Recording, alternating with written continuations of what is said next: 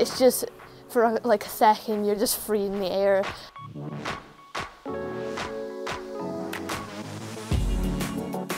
It's about progressing yourself, I think. Like, you just try and think about how you're progressing and where you want to be.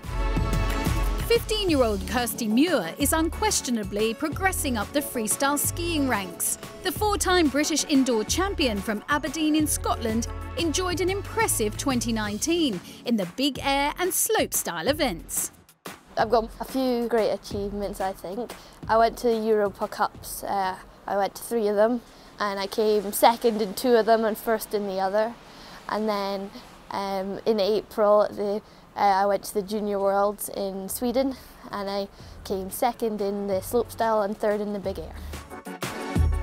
Making the podium twice at the Junior World Championships last year didn't come as a surprise to GB freeski head coach Jamie Matthew. It's massively impressive, but it happens so much that it's a bit underwhelming, and that it's quite bad because, it should be massively celebrated, but we're just like, oh yeah, cool, another international podium for Kirsty because she's at that level. That is pretty much day in, day out for her. We have to take a step back at times and be like, wait a minute, this is something extra special.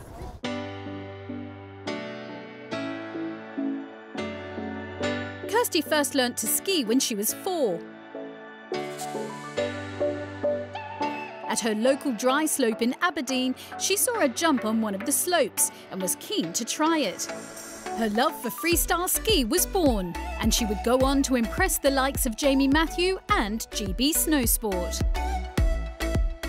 You just hear through word of mouth, really, that there was this young girl from Aberdeen. I think she was maybe 8 or 9 at the time that had real good promise, looked really good for her age, and started, I think, just to compete on some of the British, indoor tours and stuff like that, and was pretty much on every single podium.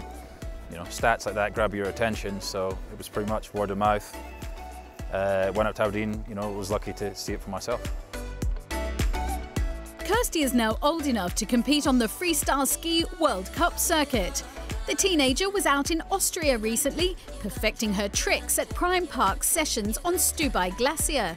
She has worked with her coach, Joe Tyler, since she was 11 and has often been the only female training in his group.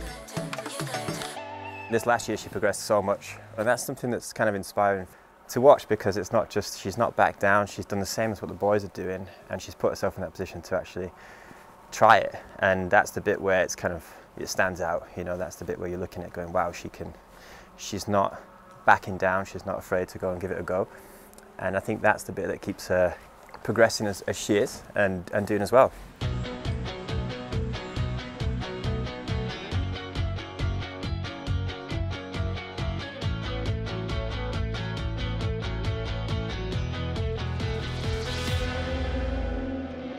Trampolining is another great way for Kirsty to try out new spins and work on her style.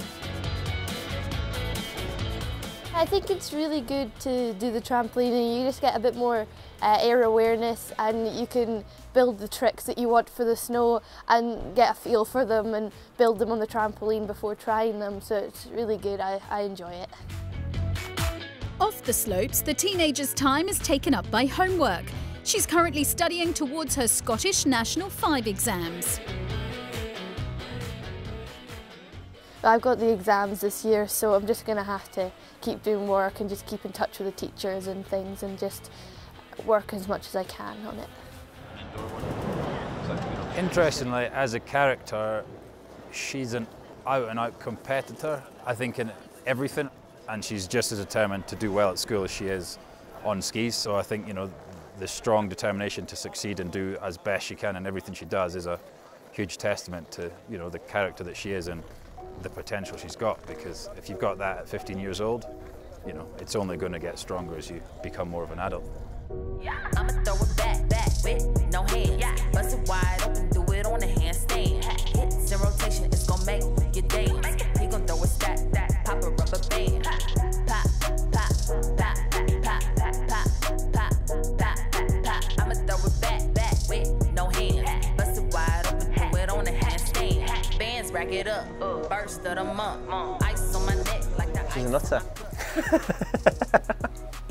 Absolute nutter, but she's in good company. I think we're all a bit crazy in this sport, so yeah, You know, some of the conversations or what goes on during the day, you just, you know, if people were listening on the outside, they just think, you know, where have these people come from?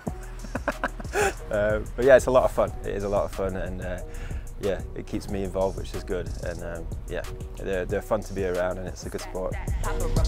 In the short term, the 15-year-old has qualified and is hoping to compete at her first Winter Youth Olympics in Switzerland later this month. While in the long term, she has her eyes set on the senior version of the Winter Games, which are due to be held in Beijing in 2022. Nice control at the end. So basically in the next, well, 2 years, we've got quite some big events coming up. So we've got, starting in August in 2020, with the Olympic qualification starts. So that's an 18-month period of where it goes through to Beijing in 2022. So that's where we're looking at kind of building towards. She's going to be in a really good spot to kind of contest and do well, especially, you know, Beijing time. I think she'll do pretty well. I think she'll manage all right. I think she'll qualify for no problem, and then it just comes down to the day how everything pans out on that. I mean, I would really love to compete at some of the big events, but again, I just really want to push myself and try and build some of the tricks that I really want to do and stuff, yeah.